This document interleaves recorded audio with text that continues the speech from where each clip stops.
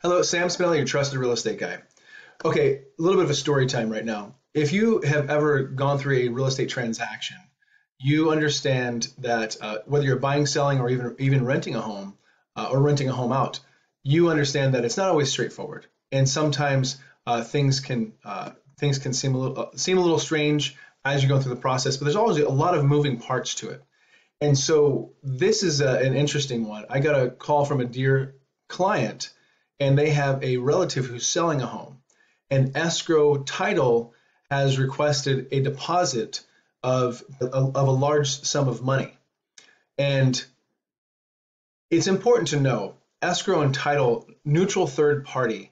So when they're giving you, as a buyer, when they're giving you the estimated funds that you need to bring in to close, that's coming from the bank and the additional funds that are the fees inside the contract. As a seller, there is not a typical time that escrow is ever going to ask you for a deposit of any kind, because the equity is going to be paying for that.